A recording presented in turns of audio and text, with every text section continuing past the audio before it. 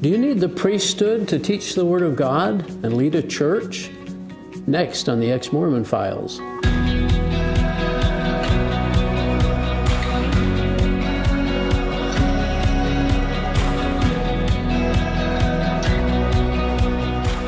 Hi, and welcome to another episode of the Ex-Mormon Files. I'm your host, Bishop Earl, and I appreciate you joining us. I have Robert Lundgren here, and I appreciate you coming and sharing your story. Thank you for having me. Yeah, we're still in Idaho. Beautiful country up here. Where were you born? Were you El Paso, Texas. Oh, you were? Yes. Okay. Yeah. And how long did you live there? Very long? No, I was there probably a couple months because my dad was military. Oh, he was? Yes. So he traveled a bit? Traveled a lot. Yeah. Traveled a lot. And you ended up here. Did he end up here? No, he didn't. I ended up here because of my in-laws. Oh, okay. Yeah, they lived here. Okay. Well, we may hear more about all that, but was your dad a Mormon? No, he was not. Oh, no. Okay. Mom? My mom was. She was she? Mormon. She joined the church. Oh, how, were you born then? Or? I was. When I was about 15. Oh, she joined the church. Yes. And you joined then at the same time? I did. I followed in her footsteps. Yeah, got baptized at age 15. Huh? I did. What did you think about? Now, were they religious before? My mother always had been, because she took us as kids to the Nazarene church, a Lutheran church, and but it really, we went, but it really wasn't really part of her life. And she embraced Mormonism, and she did. Did you understand much at that point? I did not. I did not. What did you think, and what did you hear? What was your impression, if you can remember back then? Well, when the missionaries came over, a couple of young men, just phenomenal young men, you know, and just great attitudes, just loving. And they were teaching the lessons. And it made you feel good when you're a young man and you don't have a lot of friends because you're new in the area. And that again, was a big because of part the of it. Army thing, huh? Right. Oh, okay. And so here you see people that they want to be your friend. And that was important. Yeah. You know. Yeah. So it wasn't so much about doctrine or... I listened to it and everything, but I think a big part of it was just the friendship and how they just make you feel like family. Did you sense a message about Jesus? Or was it more about the church? It was more about the prophet. Yeah. That was more of what you heard about and sang about. The first vision and all that stuff of Joseph Smith. Exactly. Yeah. Yeah, that was the sense I had when I went on my mission, as I was preaching the church and the first vision and the Book of Mormon. Not so much about Jesus. So, yeah. So you active after that then? I was. We were going, I went to seminary in the mornings. Early morning seminary? Early morning seminary. Bright and early, huh? Very bright and early, 6 a.m. Oh boy. You know, then we had on Thursdays, we had the youth activities, always went to that. Okay. And then on Sunday, had your meetings. Had the and meetings. Stuff. Yeah. Yeah.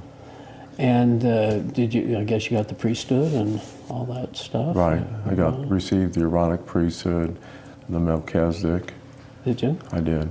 Now, did you ever go through the temple? No, I did baptism for the dead in the temple as a youth. Oh, you did? I did. Okay. Yes, sir. Yeah. And did you? Did you teach? I guess you taught Sunday school or something, and did you do anything in teaching or anything with the youth, or? As far as in the Mormon church? Yeah, in the Mormon church. No, I did give some talks, you want to call that, during testimony time and during certain Sundays. So you feel like you had a testimony of the church? I did feel like I had a testimony at that time. You read the Book of Mormon? Or? I was reading a lot on the Book of Mormon. Yeah. Yes. Not so much the Bible, probably. The Bible wasn't brought up that much. You carried it, but noticed? you didn't. Yeah, you didn't really use it. You know, I don't think we really pay attention to that as Mormons. The fact that we And then we cherry pick. I mean, we only use a few of the scriptures anyway. But that's true. Yeah, that's funny. So what happens in life after school and high school? Well, I was asked if I wanted to go on a mission after high school.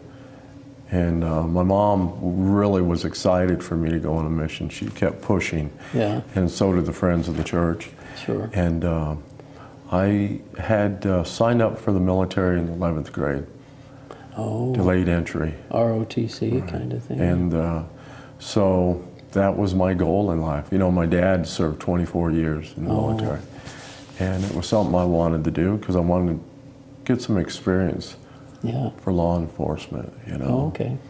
That was a goal. And a lot of unhappy people, but it was a decision I made, and I have no regrets. Yeah.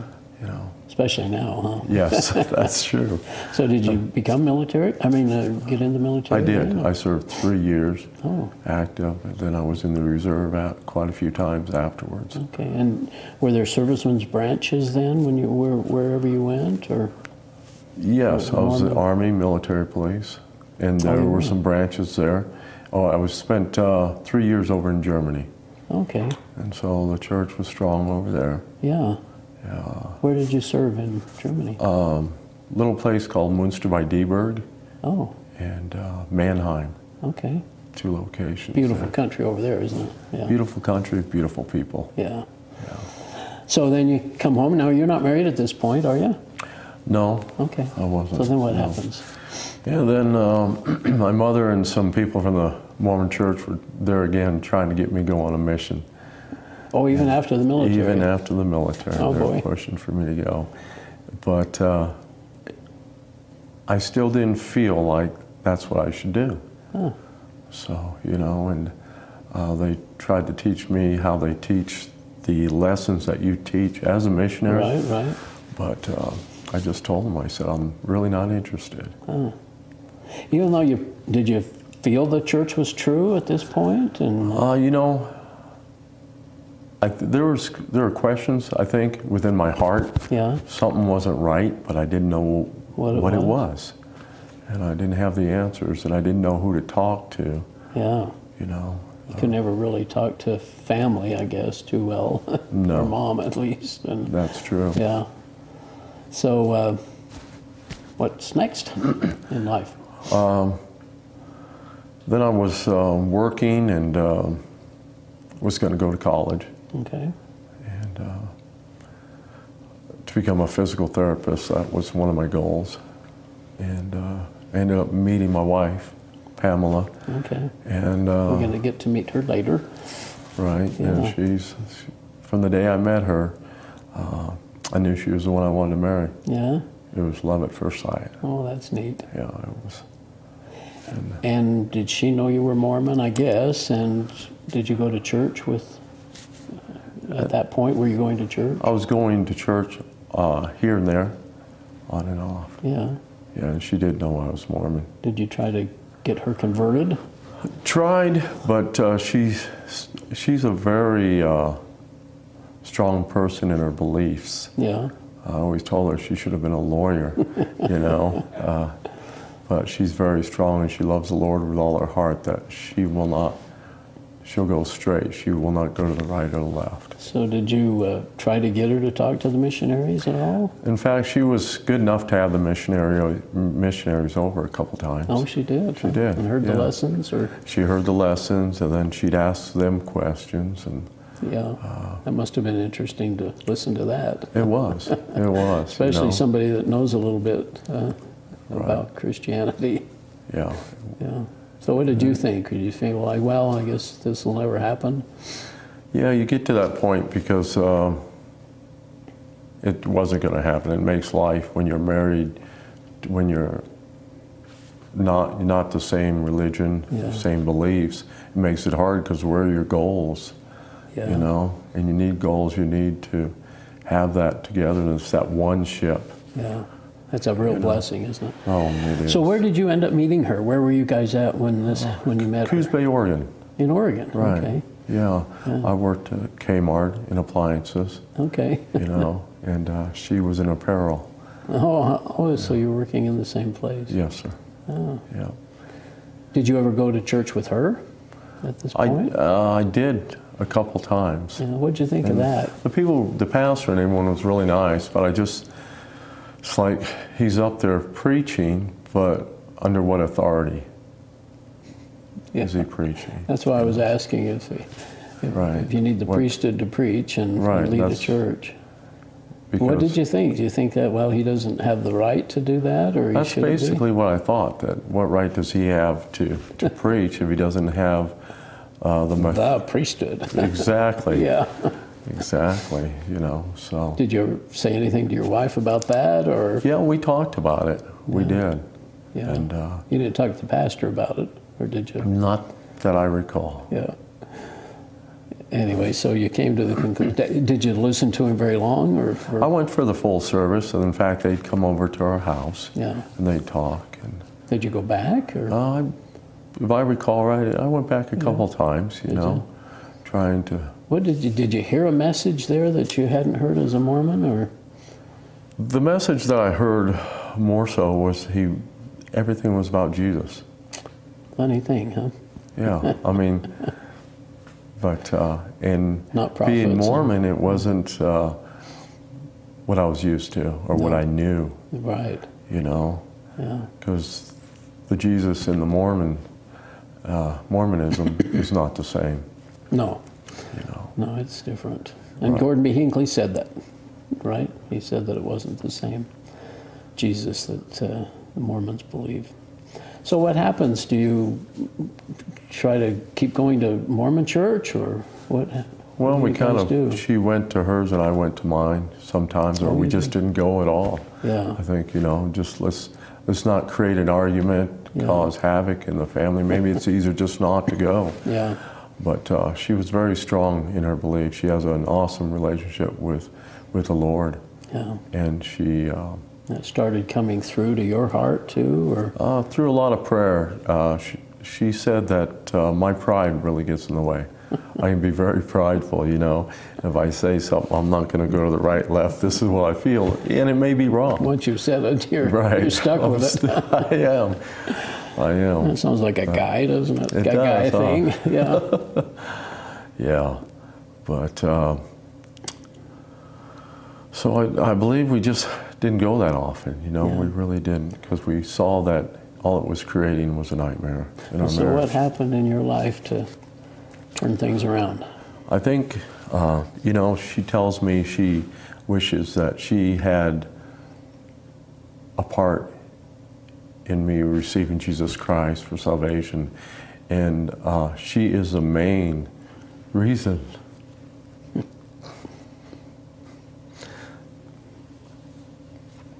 that I met the Lord. You know, it's through her strength, her example, and her prayers. Really? And she never gave up. And what did it take for you to make that little switch, to see things a little differently? Well, she was going to a little church, and this was in Brookings, Oregon. Okay. And one day, and I'm in the grocery business, and I came home, and she said, "Honey, the church I'm going to, the pastor and his wife would like to come over this evening." Right there. If I had hair on my back, which I don't, it would have gone up, you know. Oh, boy. Yeah, and so right up, my guard went up, you know. I know what they're after, what they're going to do. They came over, and across the street was a Fred Meyer's, but they came over, and the pastor's wife said to Pam and my kids and asked, "Let's go to Fred Meyer's. Let's go see what's going on there and leave these two men alone." And I'm thinking, oh, this is not going to be good. You know? Well, one-on-one. One-on-one, it was. And so they left, and Dan was his name, and we sat down and talked. He asked about the Bible, if I knew anything about the Bible. I explained to him, not really. I don't. I've got one, but it's the Mormon Bible, along with the Book of Mormon. And I really don't know much, but what I've read, I'd take time and I'd read Pam's, I'd take her Bible, and I'd sit down and read her Bible in the mornings before I'd go to work. Really? So I was searching and trying to, what's the total difference? What am I missing? Because I knew there's something missing. Yeah. And so our exact conversation, I don't recall, but I know he talked to me about Jesus Christ and what Jesus Christ did for me, and Had you ever heard all that he before? went through. I think I've heard a rough draft on it, but not to the extent what really happened, what he really sacrificed, Right. what he did for us. And God just,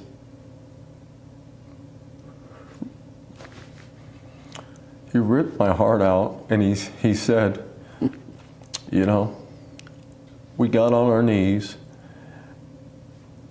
and I can hear it to this day. God told me, he said, Robert, you don't need anything, anyone else. All you need is me.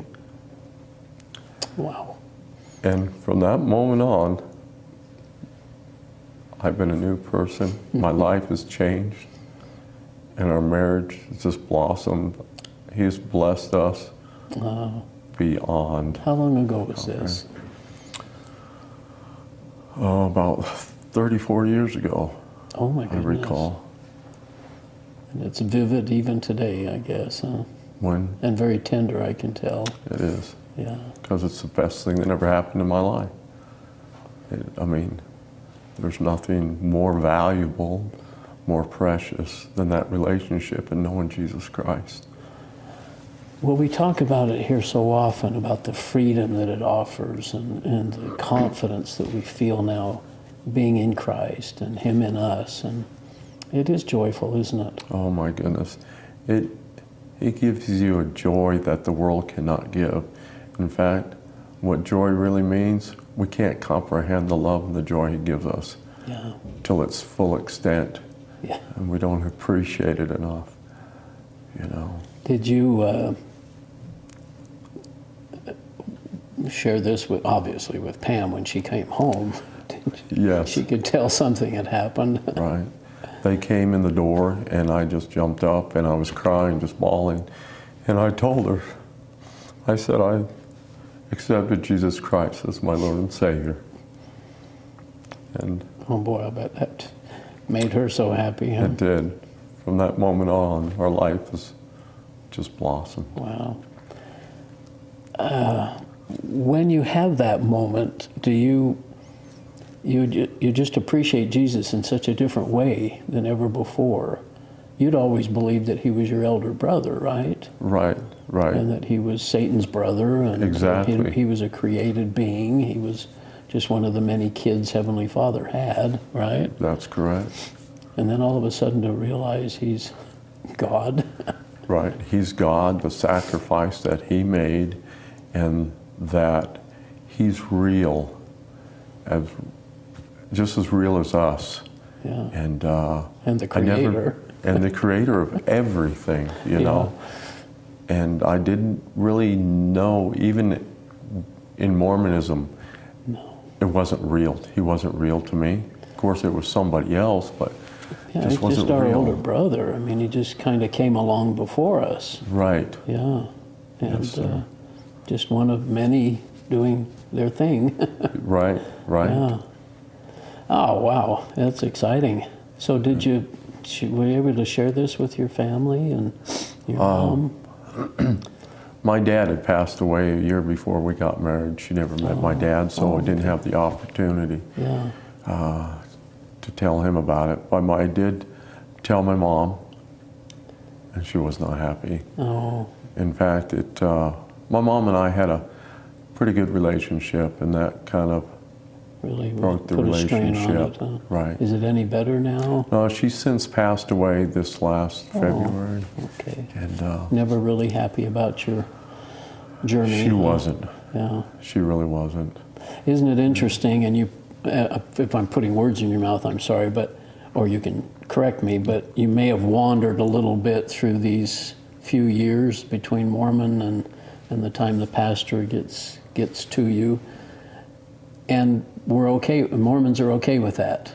You know, you don't need to be, well, I mean, they'd rather have you active, but if you're not totally 100% or whatever, right. you know, they can live with that because they figure you're going to come back.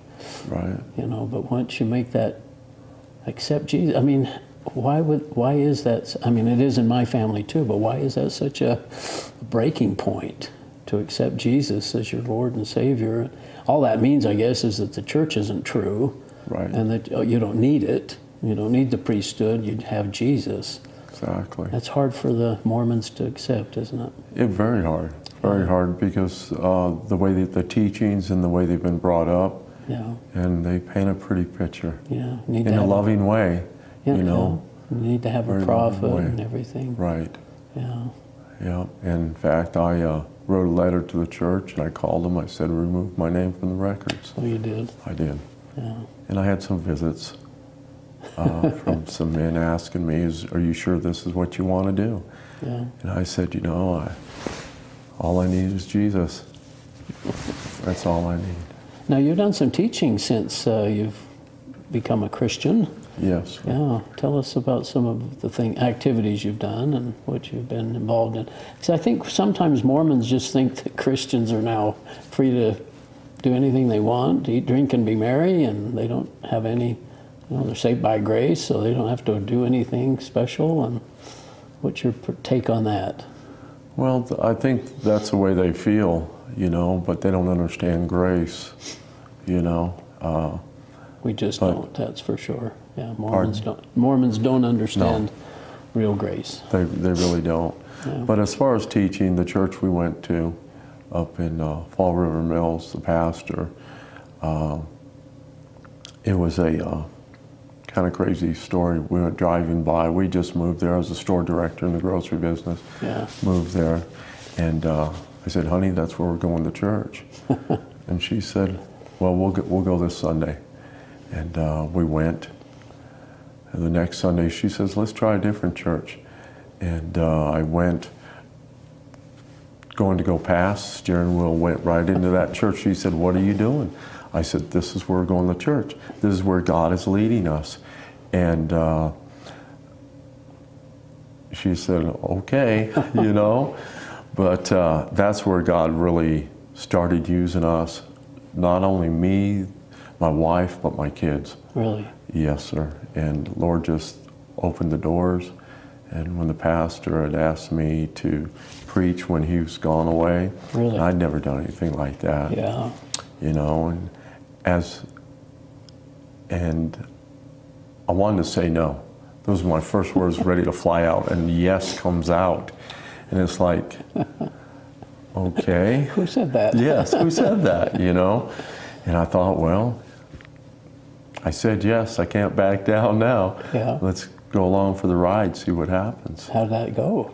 You know what? God really opened my eyes that He's in control, and if you know that song, I believe it goes, Jesus, give the wheel to Jesus, something along those Jesus, lines. take the wheel. Thank you. Yeah, yeah. Jesus, take the wheel. And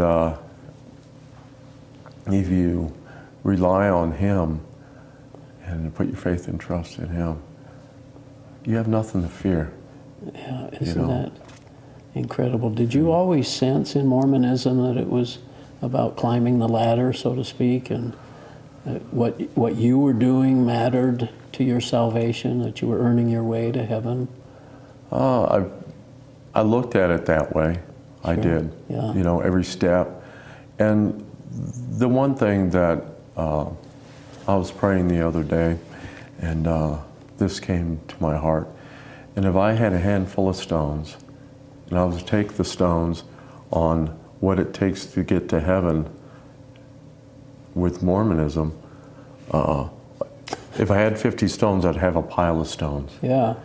And in these are the things I need to do to get to heaven. To get there. In Mormonism. Right.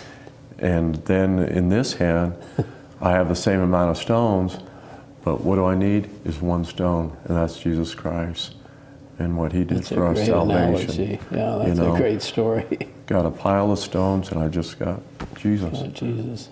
And who would you rather have? Jesus. Yeah. Yeah. It's just amazing. It is. So this has been a good many years then for you, huh? It has. I was a Mormon for 20 years, you know. Yeah.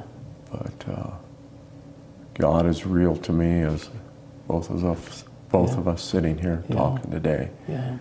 Am I perfect? Am I sinless? No. But He loves me anyway. Yeah. You know.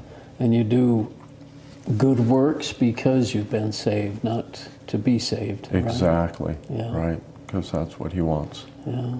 Yeah. Well, Robert, we're almost out of time already. Anything you want to say to family or friends? People might listen to this. Suggestions or? I would like to say just that open your heart. Don't fear. Just open your heart. Pray and open a Bible and start reading the Bible and pray about the Word, that God would open your heart and open your eyes, because I can tell you right now, it'll change your life, and you won't have any regrets. Yeah. The perspective and the joy and the freedom, and my yoke is easy, my burden is light. And exactly. Yeah. And I rely on Him every day. Yeah. Every day, every moment. And you say you have children. How many do you have? I have a boy and a girl. Okay. And are they fellowshipped, and are they involved in that kind of stuff? My daughter is. Well, what I meant is, in Mormonism, I think they think that Christians, I never really thought that Christians cared about, I mean, I know they care about their kids, but I never thought of churches having youth programs and children's programs, but they do. They do. They care about the family. And They really do. yeah, and support and so on. Yeah. They really do. Yeah. Well, great. I didn't mean to cut you off about your kids. Did you want to say something more there? No, I just say, you know. But we all face challenges in life, that's for sure. Yeah. We do. But you know what? Life is a lot easier with the Lord. Oh, yeah. What a great message. Well, Robert, thanks for sharing your story. I sure appreciate it. your time. Yeah, thank you so for very coming much. over and sharing. And we'll see you next time here on the Ex-Mormon Files.